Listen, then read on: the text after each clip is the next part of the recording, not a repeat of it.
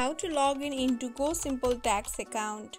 Hello everyone, welcome back to my channel How to Log In. In this tutorial video, I'll be teaching you guys how you can simply log in into your GoSimpleTax account. So let's get right into the tutorial. Firstly, do make sure that you have a stable internet connection.